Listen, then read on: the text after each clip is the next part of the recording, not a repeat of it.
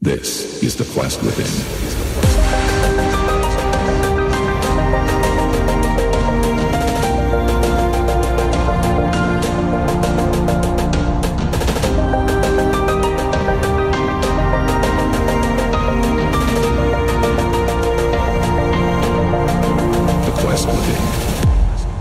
Welcome to The Quest Within. My name is Theology, and Nathan is going to be sitting this episode out, but I have two of my favorite people in the whole world right now. We've got AJ Schmalenberger and Jason Patterson. Patterson goes by, well, you tell them who you are. Yeah, I go by Zenos when I'm just kind of expressing music in a DJ sense, just spinning for fun. And I go by Diamond Zenos for anything I produce. Two different dynamics, but yeah, good stuff. Awesome. And then AJ, you want to tell them a little bit about yourself? Sure. I'm AJ Schmalenberger. I'm not a music producer, but I do some various projects with Theology and Zenos. We're doing some dance nights in the cities, but I'm also a tech guy. I work in IT consulting, but I also have like 8 million other projects that I work on. Yeah, you're a busy guy. You are kind of like the kingpin in a way. I met these guys both through the convention scene, and we were at Anime Detour having a pretty deep discussion over some food and drinks. And we realized, why don't we just do this more often? So we try to get together at least once a month to just talk about deep things, because that really matters a lot in life. So the first time we got together was at 5 Watt Coffee, and it was super great. And I was like, why don't we just record the next time we do this? So yeah, enough introductions, and we're going to get into it. So I just did a show at VGMCon. It was absolutely incredible, probably the best show of my entire life. And afterwards, I had the worst post-con depression I've ever had. Ever. It was bad. I also simultaneously got sick.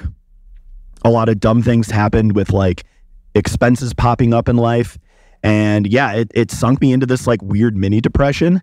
And to get over that subconsciously, and I didn't even realize I was doing this, I was just constantly overstimulating myself, always listening to a YouTube video. I was putting my phone in a cup holder in the shower so I could be listening to YouTube videos in the shower. Okay. Then I stumbled upon this video of this French YouTuber, and she was talking about the right to quiet enjoyment, which I don't know, when I heard that phrase, it absolutely blew my mind, because in the past, I have tried to do meditation and such, and it's always felt very performative to me, and it's never really worked out. I've always tried to get into it, and then it has just gone downhill, and I haven't been able to continue, right? But with this, the right to quiet enjoyment, something just clicked in my head, and I was like, oh my gosh, I am overstimulating myself like crazy. So I went outside, I stared at a tree for an hour. I did some journaling, and I did some breathing exercises, and it felt amazing. And I realized that what I was doing there was kind of like meditation, right? But it just wasn't performative meditation. And so that really helps me. It snapped me out of whatever I was going through, and it's been smooth sailing ever since. But I don't know, I kind of just want to hear your thoughts on the right to quiet enjoyment. What do you guys do in your life to get that? Well, can you maybe start by telling us what the right to quiet enjoyment means to you? Yeah, sure. So the right to quiet enjoyment is this weird concept that's used primarily only in private property law. So it's one of the main reasons people buy houses, right, is so that they can just check out, it's quiet, and they can just kind of sit there, right? Now, we live in a world that is so overstimulated all the time. Everyone is posting content all the time, right? There's definitely main character syndrome that goes around, and I'm guilty of it too, right? I'm posting all the time for my music stuff. But the thing is, we are so overstimulated, and there's this concept of hyper attention that I think it's killing us. The attention economy is absolutely killing us. That was actually the name of that French YouTuber's video, was the attention economy is killing us.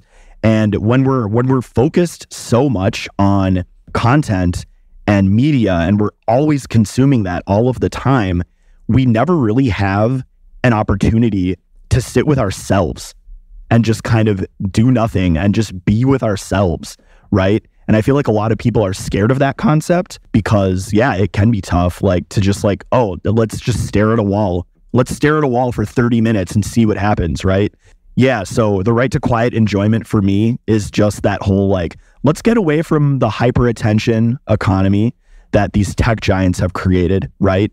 And let's sit with ourselves and be with ourselves and be comfortable with that no matter what comes up. So, you know, it's kind of funny that you say that because I think there's a lot of like tech startups right now that are like really focusing on that like meditation space. Like even Apple has like a freaking meditation app on their Apple Watch, right? And yeah, that's right. They do. It hasn't come up in a while. I was like, wait, they do? Yeah, they so totally do. I think they like 100% realize the monster that they've created, right? Where we have these very short attention span things where people are getting, you know, afraid to be with their own thoughts. It's kind of funny because I weirdly started doing meditation when I was 14, I think. I was... This is a weird story. So there was this trip I went on for Boy Scouts where we were going to the World Scout Jamboree in Thailand. And what haven't you done, AJ? Yeah. Yeah, anyways. So it was this camping trip in Thailand, and part of the trip, we went to this Buddhist monastery out in the middle of nowhere, and this Buddhist monk taught us, like, did this, like, 2-hour meditation session. And I've always dealt with, like, anxiety problems, and, you know, I'm super ADHD, and... Big same. Yeah, and it was the first time I'd really ever been taught about the concept of, you know, just sitting there and clearing my mind, and I don't think, like you said, like it doesn't have to be like a type of like you know, but I think it's like important for us to like actively process our thoughts, and I think that what happens when we don't is that all this stuff gets built up, right? And we kind of like push it down to a subconscious level until we get anxiety, depression issues, stuff like that.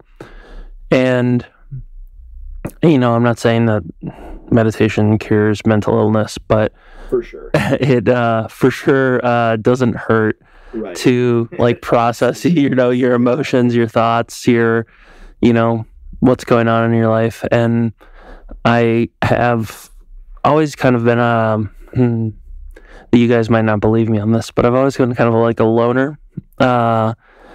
Interesting. Yeah. Yeah. We were both just like, for real. I believe most things you say, but yeah. So like this concept seems weird to people because they see me out when I'm social, right? Mm-hmm. But I've worked remotely for over a decade.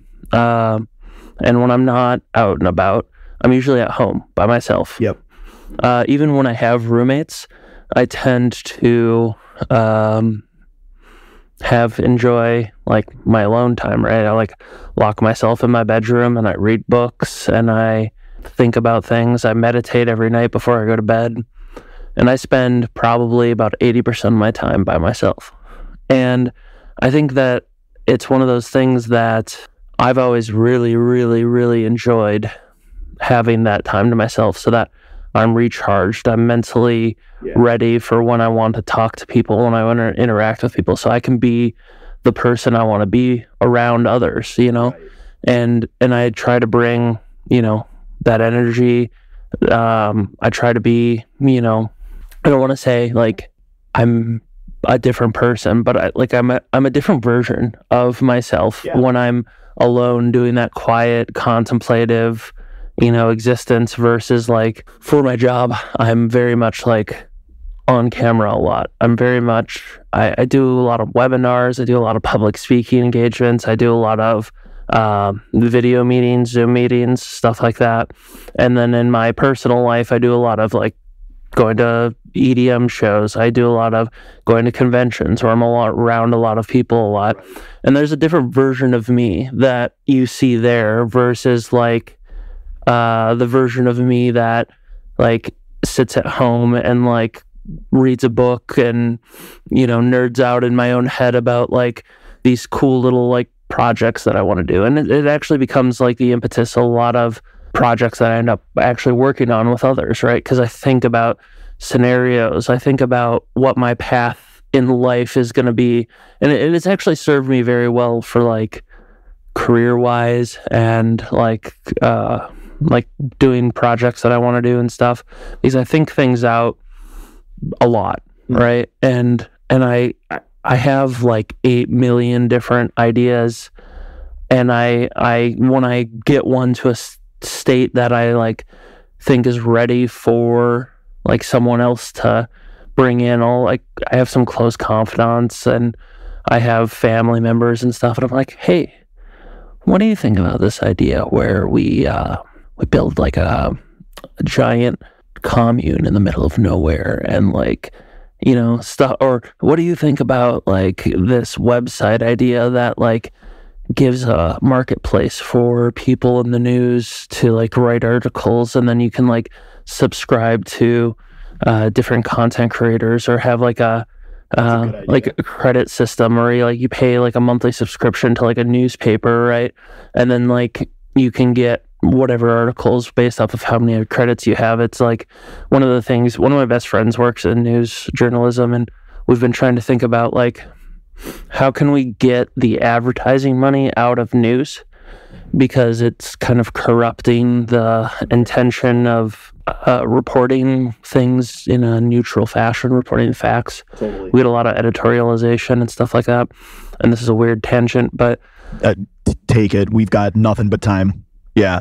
You know, this is like, when I have that like quiet time to myself, that's when I think about these things. And I think that without that kind of intentional like time to think, be alone with my thoughts, I wouldn't get nearly as far on any of these ideas. And, you know, for every good idea I have 100 bad ones. Yep. And, you know, I don't think any of them would get close to becoming a thing if I didn't have that time to like think through.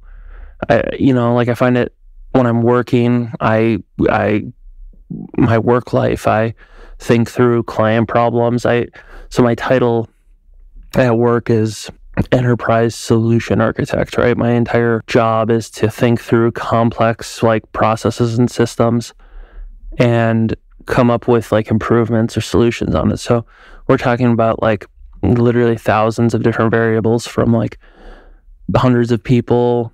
How do we incept something? How do we create an idea of what we're going to do? How do we judge if that's going to be of business value for the business? How do we understand if that's going to bring customer value? And like there's all these different data points that you have in these systems, and it's, you know, different people do that job in different ways. A lot of people like to like draw things out. I'm a terrible drawer, so I hate that. Yeah. A lot of people will like make spreadsheets, and I hate spreadsheets, so I'm not going to do that. So what I tend to do is just kind of visualize it all in my head when I have some of these quiet times, and I just kind of think through the processes. And then when I find something that I'm like, hey, maybe there's something here, that's when I'll like start diagramming and stuff like that. So I don't know. I just think that a lot of people don't take the time to just think about things. Yeah. Thinking requires effort, and it's work, right? And, you know, in our society, I don't blame a lot of people for not, because they're overworked. They don't have time to do anything. And when they get home, yeah, they want to watch a bunch of fast food TikToks, right? Like, because that's all they have the energy for, right? So I do understand that to a certain extent, but a point I wanted to make is that, you know how like when you go on a bender and you drink way too much for a long time, and then your tolerance goes way up, and then it'll take like 8 drinks to even feel something. Yeah.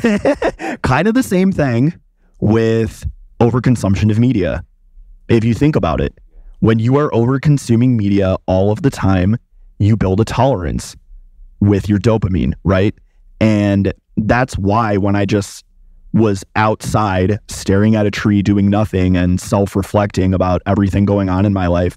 It was a reset, right, of the dopamine centers, I firmly believe, and that's why it snapped me out of that. Yeah, something that I've learned to like set a boundary to make sure I get that reset. Like something I had a little while ago, about a year ago actually, like probably one of the worst con drops I've ever had. Like I go to a con, it's great, it's amazing. I get to be around my friends. I get to have a good party time, music, obviously.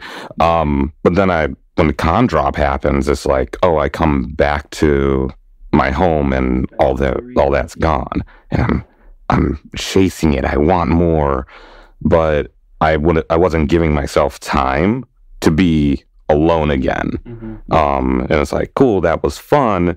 And like, I learned about myself saying, hey, I need to pause and I need to take a step back and just be like, you know what? I love my alone time, because when I was growing up, I didn't really have a choice but to have alone time. What do you mean? Talk more about that. I grew up in I went to a private Christian school growing up, but like everybody was spread out. There wasn't like a bus system or anything. So like the kids that I was close with, they actually lived about a good 30 minutes away. So there wasn't any like, oh, I'm going to ride my bike to someplace.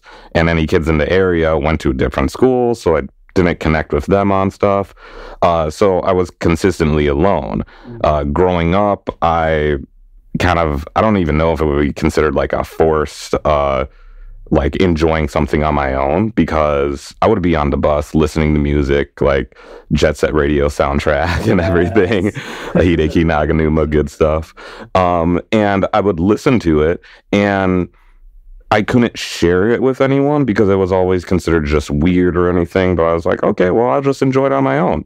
Bro, we have so much in common. Hold that thought, please, because I want you to continue. But I also went to a private Christian school where a lot of my friends were scattered, and I listened to video game music that like we pirated off of Kazaa, right? Yeah, and I was listening to it on a Walkman, bro, because we didn't have a CD player, so I had to like put the CD into like a boombox and then record it to a tape so I could listen. Yeah.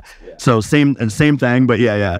Anyways, continue. Yeah, and it was things like that, but I learned, but I was kind of like, I didn't have any option to like, hey, I enjoy this, but I can enjoy it with other people. So it was just, I enjoy this and that's it.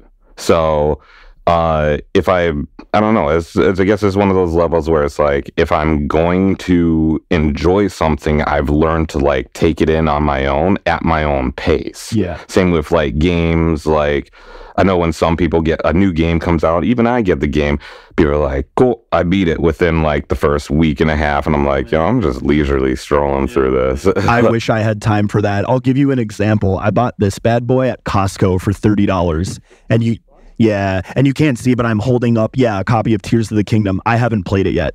I bought this maybe 5 months ago. Yeah. That literally, yeah.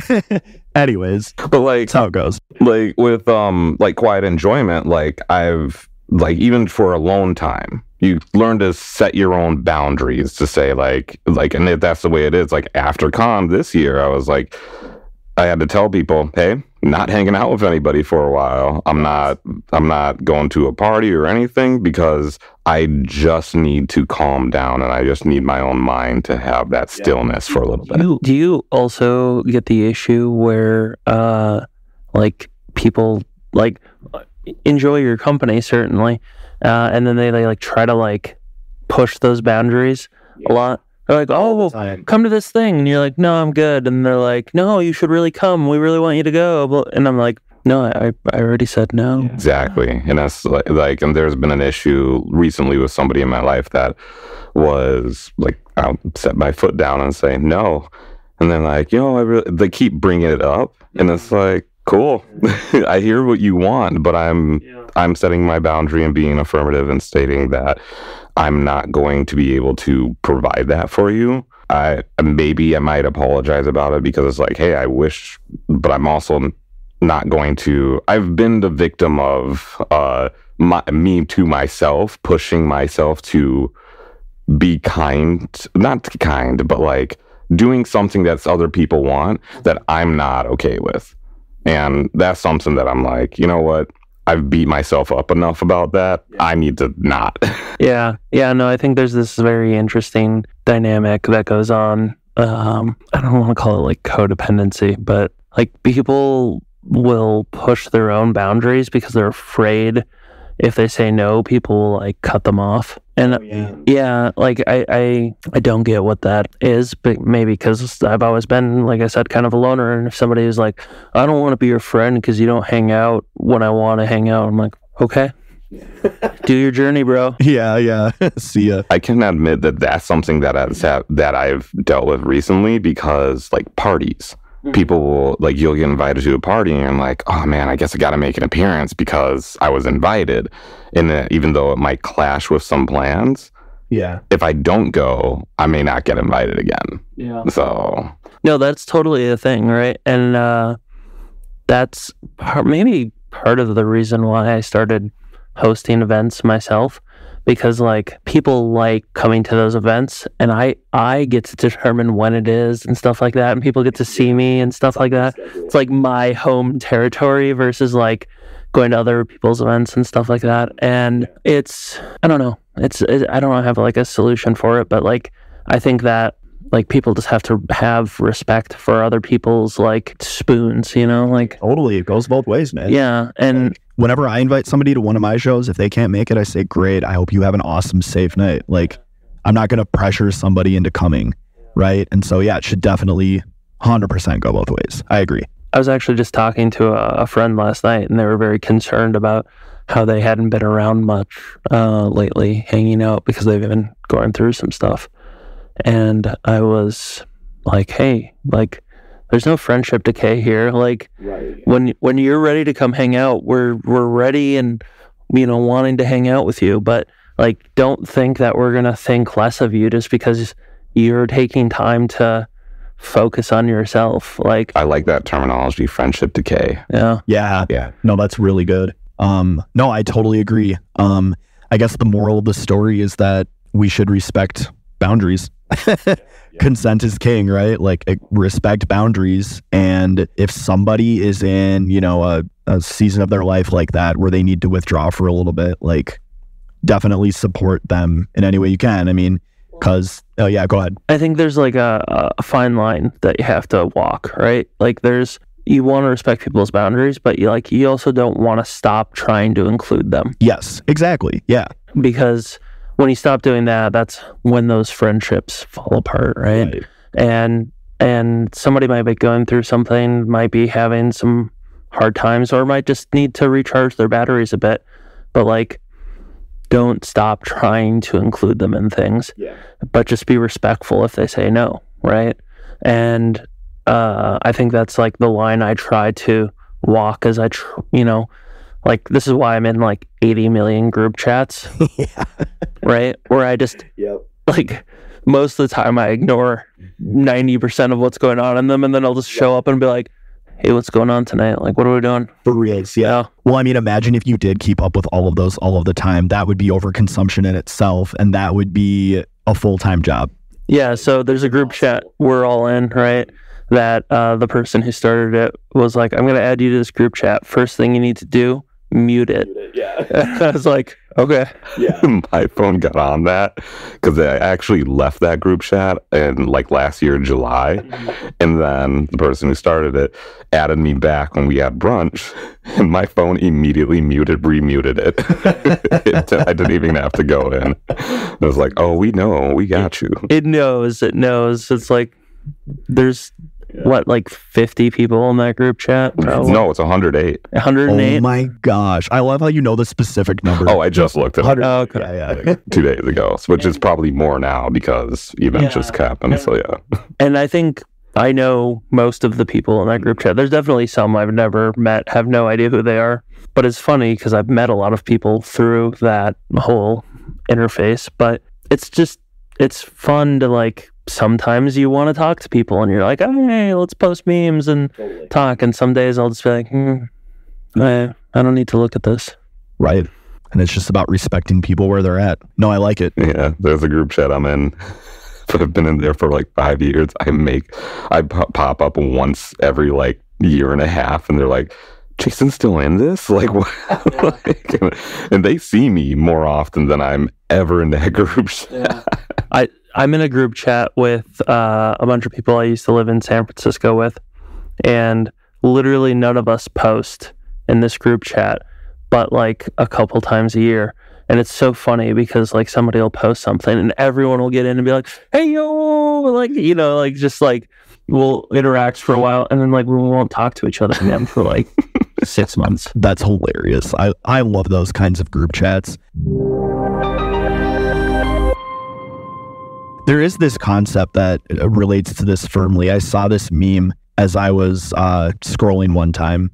Or no, I think somebody sent it to me. It was like, not verbatim, but, you know, back in like the 90s, when we went out of the house, we were out, right? No one could get a hold of us. And if we saw somebody we knew, great, right? But if we, you know, didn't, we just had our day, right? And then we would get home and there would be a voicemail box that we had to check, right? And then we would get back to people when we could. There is this expectation in today's society, which relates again to hyperattention and overconsumption, where we're supposed to just always be available to respond.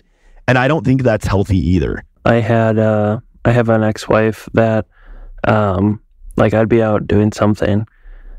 They'd know where I was, you know, I'd communicated ahead of time and everything.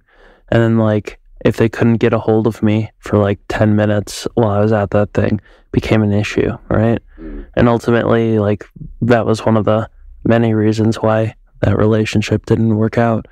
Still love them dearly, just wasn't a great fit for a marriage, you know? Yeah. And like that expectation that we should always be available and always be, you know, like reachable, like what? Yeah, it's you. Right. Like asynchronous communication shouldn't expect it to be synchronous, right? Can you define that a little clearer? So asynchronous communication is like, if I text you, right, there shouldn't be an expectation that you're going to synchronously, like at the same time, text me back. I'm fundamentally sending you a message so that you can respond when you have the time and spoons available, right? Mm-hmm. And people will be like, oh, he hasn't texted me back in like 2 days. Like, well, cool. If it was like an urgent matter, give me a phone call. Yeah. You know? Yeah. Or text again. Or follow up or whatever. Yeah. So there's this concept in like chat in like corporate world. So like Slack, Teams, those things, right? Called no hello. No hello is where you're using an asynchronous method of reaching out. Like if you were sending an email to someone, you wouldn't just send an email that says hello. Mm-hmm. Right? That's very true. Yeah. And the chat platform is really no different. It's also an asynchronous communication platform like email is. And the expectation should be that you reach out, say what you're going to say, and the person, when they're available, can then respond in kind. And then if you get, you know, time to like schedule something more synchronous, like a meeting, you then work through the details of that, right? But like if you just text someone or like chat them at work or something, just like, hi, that's not a good use of that communication platform. And I'm the same way. I work in finance. Sometimes I get a Teams message, and it's like, hello, I have no idea who you are. Yeah. I don't know like what this is. We just had a meeting about fishing.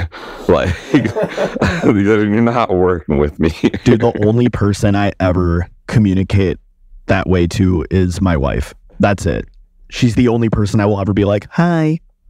Well, and that's it, right? Like that's also probably different in that, like my partner, I often just like text them, good morning, right? You know, and I'm just like, hey, I'm thinking of you. That's like a different kind of relationship. Yes. I doubt Jim Bob at work is just like, hey, thinking of you, wink. You know, like from all of us in accounting. That's amazing. Yeah, so I don't know. That really spoke to me of like, because I'm getting to a point where answering messages is becoming like a full-time job, and I have to be very specific about how I use my energy there. So you should get one of those AI assistants. Well, see, that's the thing. It's like, what if I did and the AI assistant said something that was not in my wheelhouse whatsoever? I would be horrified. That's all I can think Yeah, about. no, I was just joking because of our conversations on AI, but I actually think that, so I set up like chat bots on the reg for like IT teams. And AI is really going to help a lot of teams be able to like respond more to that kind of stuff. And it's, I think one of the things that'll probably relieve a lot of overstressed IT workers that are like getting terrible things. But I think that concept in like my personal life would be hilarious. Like, I know. Hi, you reached the AJ Schmalenberger chatbot.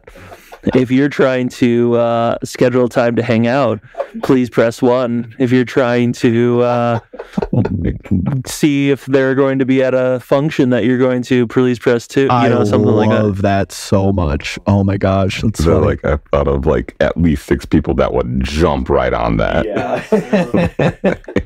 Would you like to schedule a time to come over and watch a movie? Please press 3. I would. Yeah.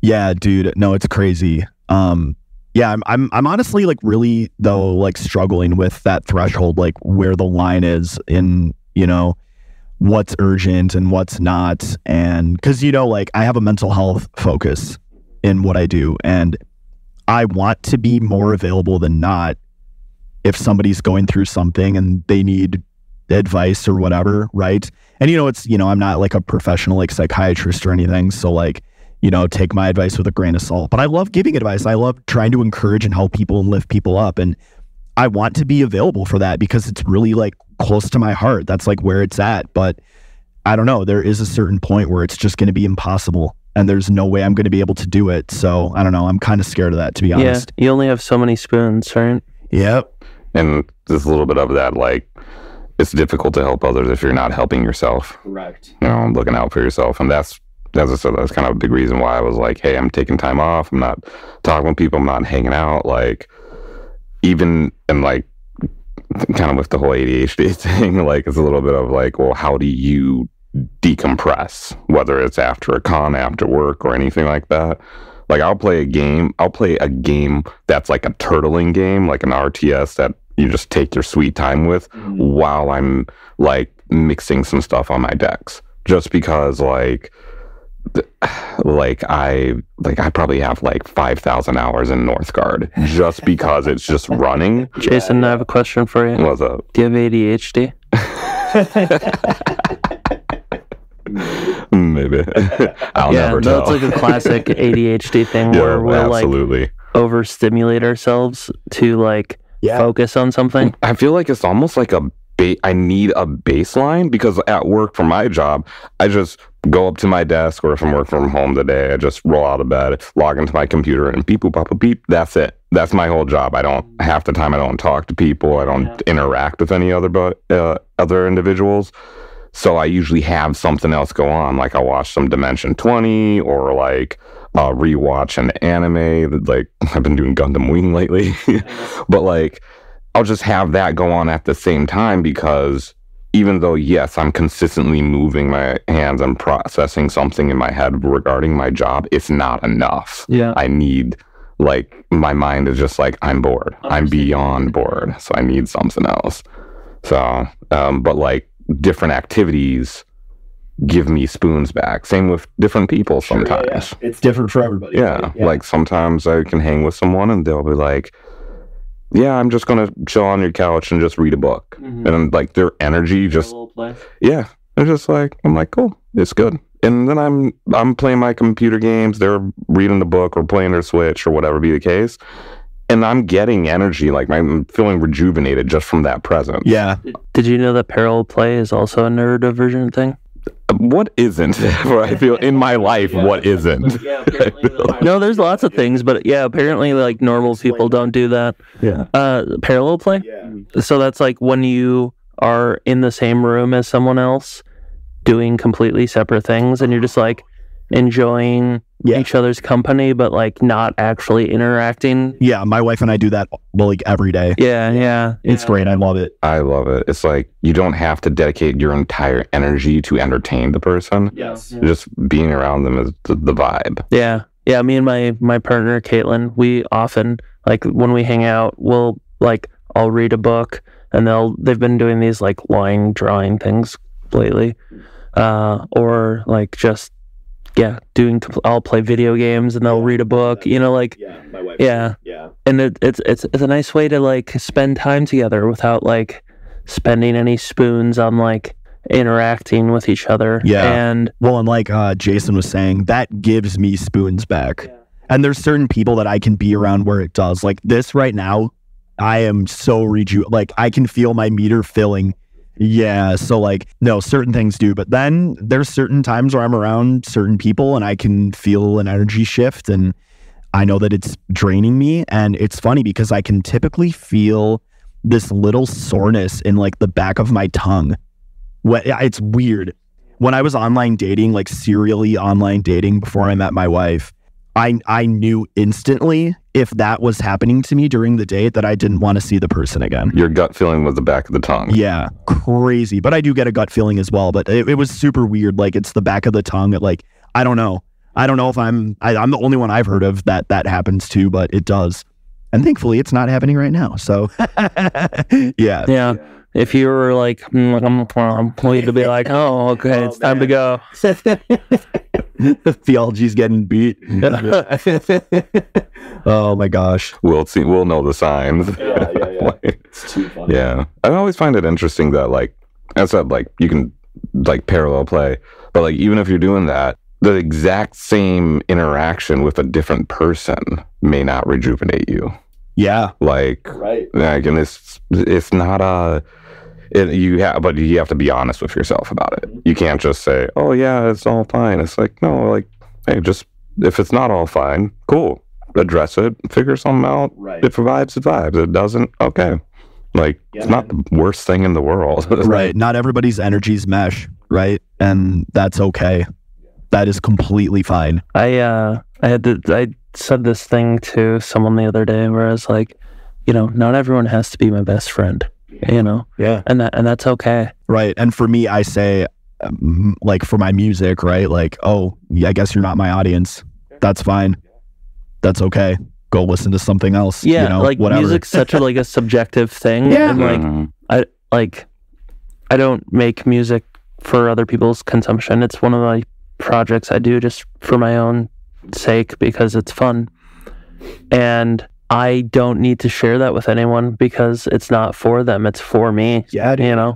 It's like the kitchen sink with 21 Pilots. So let's see. That little tattoo there, the few, the proud, the emotional, that little like part of the drawing. Sorry, no one can see this on the podcast, but he has talked about that. The lead singer has talked about that being something that he only knows what it's about and he's never going to tell anybody. And he says that you should always have something in your life that's like that you just keep to yourself. And yeah, and you making music is for you. And I love that. Like, I know a few people like you who just like make it for themselves and that's good enough, right? Whereas for me, I have to share it with the world because that's just the way I'm wired. But you also do have something for you, right? Oh yeah. Yeah. Absolutely. That's what I mean. 100%. Yeah. So yeah. I think that it's super interesting that like there's things that I absolutely want and need to share with other people, and there's other things that I absolutely do not want or need to share with other people. And like the things that I love sharing with people are like things in my like work world where I do a lot of like webinars and stuff because I'm really just super jacked to like talk about processes. Like, it seems so dumb, but I'm just like, He doesn't like Excel sheets, but he likes processes. I love processing. It's so good. I love that for you. It's like, it's not like something for everyone, right? For sure. Like, if somebody isn't wanting to talk about process stuff with me, I'm like, cool, that's not your thing. But like, if you want to talk about processes and how we can make things more efficient, I will 100% like dive into that with you. Totally. I love it. Like, and I think that's something that like why I like vibe off of, like, every time like I'm around any of you, both of you is the higher pleasure, but like you have your passions and you don't shy from it. Mm-hmm. Like, the second you're like, hey, I'm into this, you do that. And I don't feel a lot of people really do that unless they feel it's the norm. Oh yeah. And I'm like, weird. Yeah, like Sorry. Oh no, I was just gonna say a friend of ours wasn't really expressing every type of music genre he loved, and we were doing a little Path to Ox type of bit, and I put on Maximum the Hormone, which is like I want to say like a hardcore like punk metal band in Japan, and it was an older video, and they were like, that was sick.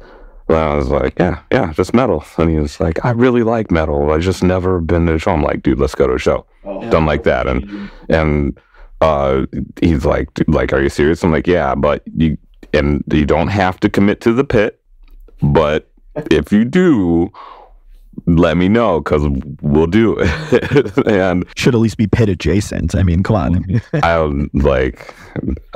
You learn stuff as you go. But the thing is, like he was like not expressing how enthusiastic he loved all these other metal bands, because with the crew he rode with, like, he was like, yeah, I don't feel like that's normal. And I'm like, I mean, do you want to express it? He's like, yes. I'm like, cool. I can't speak on them, but these folks are your friends. They're going to love you either way. Yeah. And he started expressing it, and they're like, dude, that's dope. And if somebody judges you for like liking something that they don't like, they're kind of an asshole. Yeah. Like, remember that? It was like years ago. Taylor Swift was wearing like a Metallica shirt outside of a shopping, and people were like, she's blah, blah, blah, blah. It's like, you don't know what she listens to. Like, there's a artist that makes extreme minimal techno, and she, on her like cover photo for like Beatport, she had a KMFDM shirt, which is like industrial rock, right? And I love KMFDM, and I'm like, yeah, like all about it. And I'm like, just because you make a certain genre of music doesn't mean you don't enjoy something else. Yeah. Yep. Like, and I feel this way about sports, right? This is a topic that comes up a lot because I'm like the only non-sports fan in my family. Ooh, okay. I'm the non-sports fan of all my friends. Yeah, I'm pretty much the same way. Yeah. And like my best friend of like since 8th grade, right? He is literally a sports reporter, right? And wow. Yeah, and I'm like, yeah, I love that for you, like I'm not gonna be like, oh, sports are dumb, and I think a lot of non-sports fans are like, oh, that's so dumb, I don't understand. It's like rah rah. I'm like, no, like they get something out of it. Like, why does it matter? And that's not to say that there's not things wrong with like sports in our country, but there's problems there for sure, like taking advantage of college athletes and stuff like that. Yeah, but that's a huge one. That's not to say that like I think that people who enjoy that aspect of their lives are wrong. I don't think any less of them. I think another good example is country music, right? Like, I know so many people who are like, oh, country music is awful. Like, it's so bad. If you listen to country music, you're just an idiot or stuff like that. I'm like, why? Like, yeah. Just because it's not your jam. That's cool, like the best answer. Why? Yeah. Yeah. I feel like that's almost like the biggest genre that people do. Like, that's one of the genres I just don't vibe with, right? Yeah. But I don't dislike it. Like, I know exactly what sound makes it so I'm it's not my thing. But like, if I tear it apart and break down and put like the lyrics on a sheet and don't know it's the country music, I'm like, oh, that's a decent song. If I like just listen to like just take a single part of it or whatever and just use like if we stem broke it down, like I would, and I just listen to the stems of this and this and this, I'm like, oh, that's good. But like there's something else that makes it like, oh, that's not really my vibe. But like if people give all these different things that they're not into so much crap, it's like, no, man, like it's just not your thing. Yeah. Like, is it harming anyone? Yeah, exactly. If it is, then and there are, I would say, probably problematic elements to a lot of things. Because life is gray. Yeah. Yeah, and I think that you can respect other people's likes and dislikes and still acknowledge that there are problematic elements to a thing. I would say, arguably, like, one of the problematic elements of EDM is kind of irresponsible drug use that happens in the scene, right? And that's not to say I judge anyone who does drugs. That would be incredibly hypocritical of me. But there's also like a level of like self-policing that you have to do that a lot of people don't do. And like addiction is a thing. And like I've seen a lot of people go down to dark paths where they've become addicted because they got into a scene and the norm was, you know, we're going to do Molly or we're going to do Coke or we're going to do, you know, whatever. And that's fine. Like if you're not hurting yourself, go for it. And a lot of people would say any drug use is, you know, problematic drug use. I would argue differently, but like you have to be aware that that is an element in the EDM scene that is problematic, right? And there's a lot of people that hurt themselves because of it, right? Do I dislike EDM because of it? No, I love EDM. It's my favorite genre of music, which is a weird thing to say because it's such a massive genre, but yeah. Yeah. But I would say that like consistently that I could say that problem is a problem within the entire community.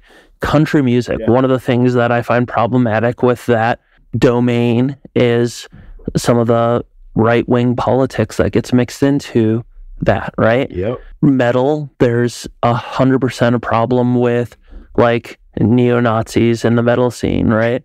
Like there are problematic elements to everything because like you said, everything is gray. But just because there are problematic elements doesn't mean that there's not also super good elements and beneficial elements. And because, you know, we are people that are diverse and like a multitude of things and have many aspects to our lives, like we can like different things, respect people for our differences and connect on where we have similarities. I agree. Yeah.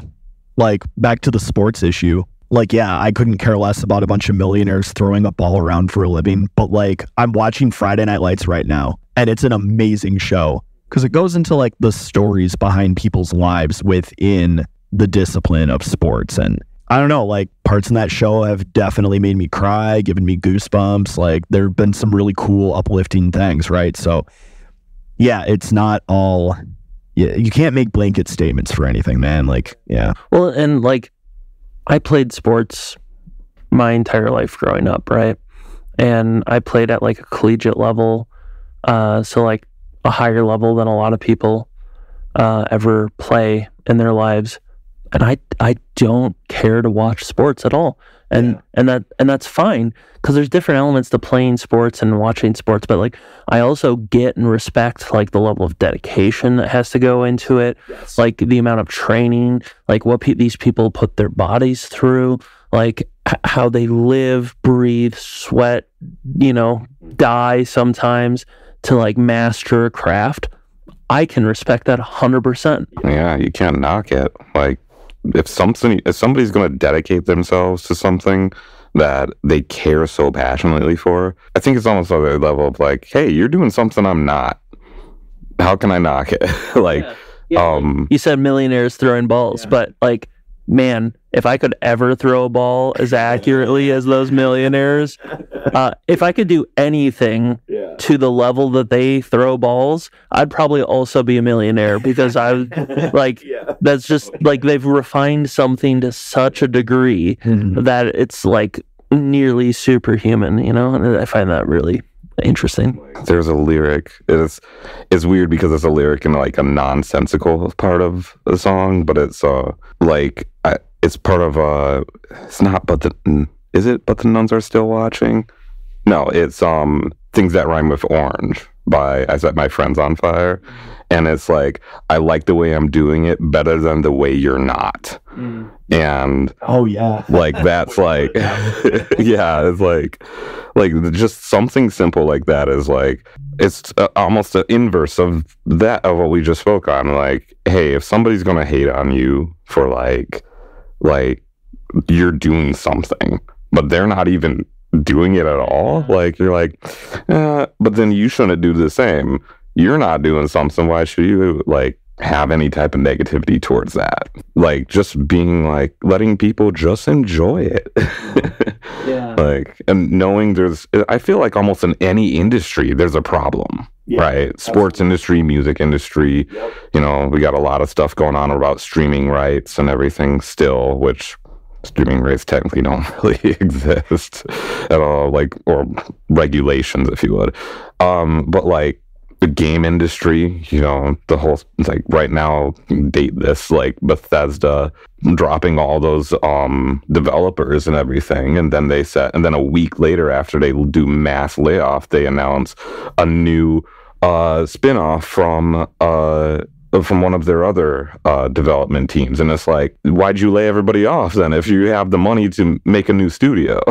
So, and there's problems, but I feel like people enjoying things, like enjoying sports, is probably one of the most beautiful things there is, especially when it brings so many people some semblance of joy. So let me do a great analogy that happened last night on this very topic, right? So Theology here was playing a show. It was a lot of fun. And the person who played before Theology, there was several people in the group I was with that did not enjoy their music. And they kept telling me about it. And I was like, yeah, but like, there's people dancing. There's people enjoying this. If this ain't your vibe, like, just wait. It's going to change. We know the person that's playing next. We know we're going to enjoy that. Like, don't be on the dance floor. Just like, go find like a seat somewhere and chat with your friends for a while. Like, no one's forcing you to be here, like, interacting with this. That's very true. Towards the end of their set, they started playing like a lot of break beats that I thought were incredible. Like, no one plays break beats. That's like probably the least played genre in like all of EDM. Yeah, breakbeats are sick. Yeah, and they were playing these really good breakbeat songs. I don't know. Anyways, but well, and the same thing happened at the first Feral Dance event, right? We had a DJ. Oh, yeah, right. Yeah. Yeah. And people were like, "Oh, why are they playing this? Like, I'm not enjoying this." I'm like, "Cool. Like, you see all the people up there dancing, they do enjoy it." Yeah. So was that who put on that Slipknot track? Yeah. And I'm like, because me and Mako were like, "Oh snap, Slipknot!" And we were like, just like, and it's like, kind of as what you say a lot in Theology says, don't stick in a box, don't stay in the box. And that was like, it's like, good, more people are not doing it. Like, and Options is a super talented he's guy. Crazy good. Yeah. Like we went to a show of his last night, and it was super fun, and like what they're doing is super cool, and like it's one of those things where it's like, if it ain't your jam, that's fine, but like don't knock it. Yeah, right. Like, you're just not the audience. Go find something else. Right. Yeah, that happened last week, 2 weekends ago at Zero. Like, a friend was like, "Oh, this isn't what I expected." Cool.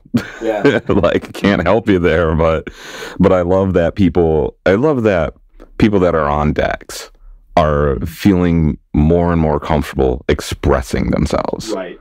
Instead of just like, I'm looking at you, I want to make you move, because yes, that's a want, it's a desire, but I also want to be me.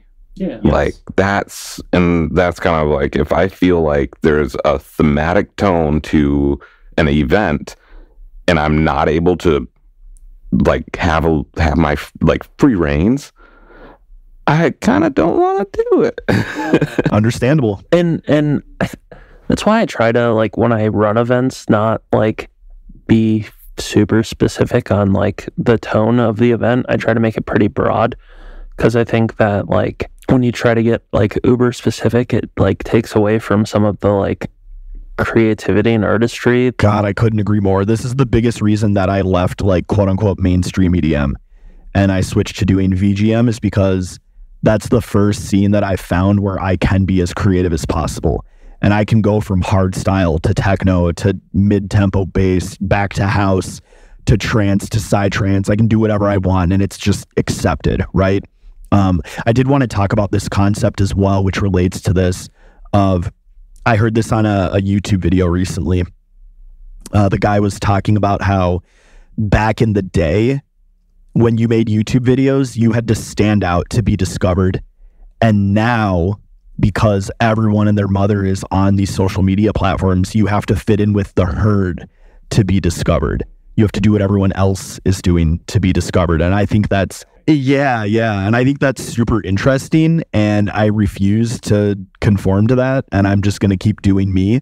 And hopefully that pays off in the long run. But yeah, when that guy put it that way, I was like, oh yeah, that's why everybody's copying the same TikTok trends. And, you know, because there's this, I hate to sound cliche, but capitalism ruins art, right? And so when everybody's trying to make money off of making these videos, right, you know, they start making the same types of things, and they'll even start making stuff that they don't even like, but it pays, so they do it, right? And that's never where I want to be personally as a content creator and an artist, right? I think that's very dangerous territory to get into, but it's really tempting, you know, when you're seeing your numbers tank and you're like, well, I'm not going to make any money, you know? Well, and I even see ads on like YouTube that people are like, if you follow our formula, you will get X amount of views. And I'm like, yeah, how about no? I know, right? Because then you're just like conforming to what society is doing. And back to what you were saying about your shows that you throw, I really appreciate that you do it that way, because there's something for everybody then, right? Like, you know, we went from Jesus playing, you know, like deep and big room house, which was incredible. I love his sets, to me playing video game music, trance, house, dubstep, rhythm, drum and bass, everything, to Options throwing down like really hard dubstep and even metal, like the Slipknot track, right? And then to Eve playing, yeah, breakbeats at the end. Oh, dude, it was so glorious. Like, you heard everything. And I love that. The only genre, and this is because I'm biased, that I could just only play would be like bass trance, right? If I had to pick a genre to only play, but even then I would be missing like, oh, I want to throw in some dubstep. You know what I mean? Like, I don't know. I don't know why audiences in EDM have classically conditioned themselves to just expect one genre. I think that's dumb, and I'm glad we're breaking that mold here in the Twin Cities. Yeah, multi-genre shows is where it's at. Absolutely. I want to experience something new. Yeah. Like, ideally, I would like to understand the concept behind something like at a high level, so I know that like, oh, this is going to be like totally not my thing, because it's, you know, that meditative like flow trance kind of event where people are going to be very, I don't know, the hippie element that some EDM shows have that I'm not, this is not my scene, right? But like, I don't know how I can find new things if I go to a show and it's just all the same stuff. Yes. Yeah, that's why there's so many festivals that I do not do, but because like it's like, cool, I like this genre, I spun this genre, I've put mixes out, but I don't want 3 days of just this genre. And like, that's like, I think what you said about the last Pharaoh, you were like, hey, this is a bass show. Bass is everywhere. Yeah. It doesn't define right. Oh, this is dubstep. Oh, this is rhythm. It's what doesn't have bass. Literally every genre has bass in it. So yeah, there you go. And if it doesn't have bass, that's kind of weird. It might be like a piano ballad. Yeah. But even that has bass frequencies. Let's go. It's great.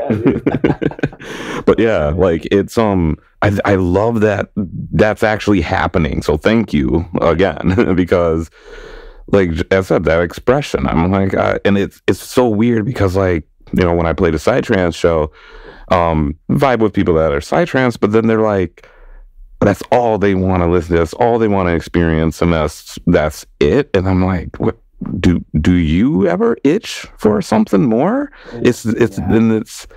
I find it fascinating. Really. Well, and that's why I'm so excited for Electric Forest coming up in a few weeks here. Oh yeah, like, dude. I'm so sad I can't come with you. Yeah, it would have been fun. I know. But like Forest is one of the most diverse like festivals in the country.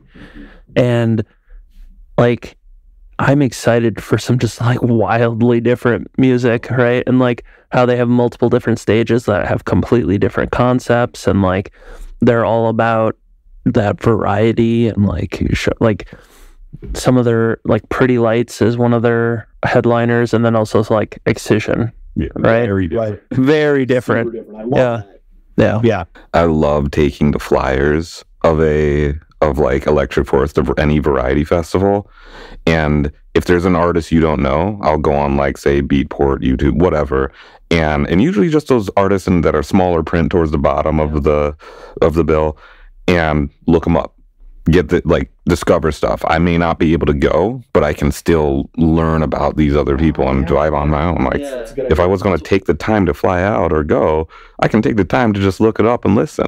Well, and it's why I love like going early to shows. Like a lot of people are like, oh, we don't need to show up because the person we're going to see ain't gonna play until midnight. And I'm like, yeah, but I kind of want to like check out these small local openers that they have, you know. Yeah, or even non-locals. I went to Excision. Alien Park took the show for me. Oh, actually, this girl that played before Excision took the show for me. I was like, yeah, both of you, that's awesome. Not expected. Went to Meshuggah, and In Flames took it. Like Meshuggah was dope, it was amazing, but In Flames took it. And then go to like another deathcore show. I think we went to see like Rivers of Nile, and Alter Beast played, and that guy's stage presence like kind of reminds me of you, Theology, like just like in it, all the way in it. And we're like, nope, that's it. That won it. And then the headliner came on, who we came to see, and we're like, nope, that guy's still the best. Yeah. Yeah, the number of times an opener has just like stolen a show for me is crazy. And like I've been at shows at like 8 p.m., right? Like that are going till 2 a.m. and no one's there. There's like 5 people on the dance floor, and just someone's going just absolutely just nuts on the decks. And I'm just like, oh my God, like everyone else missed the best part of this show. See, that's what I love about like the bass scene, is that's allowed. Like in the trance scene, at least when I was like growing up in it, the openers were like made to play boring music because the headliner had to look good. Right? And I hated that. I always hated that. I was like, I'd rather just listen to good music all night instead of like boring stuff and then the headliner's good music. That's dumb. I don't know. No, I think that too, because I feel like when I first started like getting into mixing and just doing even like smaller shows with other people, a big factor was like, hey, don't play this track or this track or this track, or if you're not up first or early, hope they don't play it so you're not playing it. It's like, just bring your whole library, just vibe with it. Like even if you play the whole track, you might put another spin on it that other people don't do. Like don't worry about it, just flow with it. Right. But like there was that pressure of like, hey, you can't play the same track twice. I'm like, well, technically, I'm not playing the same track twice. Because you are a DJ. Yeah. Yeah, I now have like 4 different remixes of the Me Channel theme, right? And they're all different, right? But like every time I drop it, everyone goes, wow, like they love it, you know? And but I have 4 different ways to do it. So yeah, anyways. Well, and that's, I think, one of the cool things about EDM, right? Is like, you can play the exact same song and mix in different elements, and like it'll be a completely different experience. Yeah. Like when T-So last night dropped that Sandstorm remix, that was so good. Yeah. Like, yeah. And typically, you know, when you hear Sandstorm, it's kind of like, I don't know, it's like kind of a joke, right? Because it's like, the EDM song ever. Yeah, right, exactly. Yeah, it's like everybody knows that, right? And yeah, just the different spin that was put on it was so cool, right? Sandstorm does go hard though, and I don't know why. Like I was thinking about this last night. Like nobody has copied that sound design. I've never heard that outside of Sandstorm. Just a thought. Like think of it. Like you cannot think of a song right now that has the Sandstorm like sound design. There isn't one. Well, that focuses on that, like being the melody. That's fair. I've never heard one. Anyways. Well, I mean, with it being the focus, that really, I know I've been around, but like, it's not the emphasis on the, the focal point of the song. You're right. Yeah. That's fine. Now I'm going to be on a mission tonight. I'm like, I need answers. Well, gentlemen, I think we've been gabbing for a while now. Is there anything else that's on you guys' minds that we can discuss before? I just want to give you opportunity. Okay, July 27th, we're having a show at the Uptown VFW. Yes. That's going to be video game and anime music. So, like, come out and check it out. It'll be dope. What is the lineup? It's Love Letters from Amsterdam, Devin Key. Who else? Me? Cool. I'm glad to know that. And then 808. So it'll be a fun night.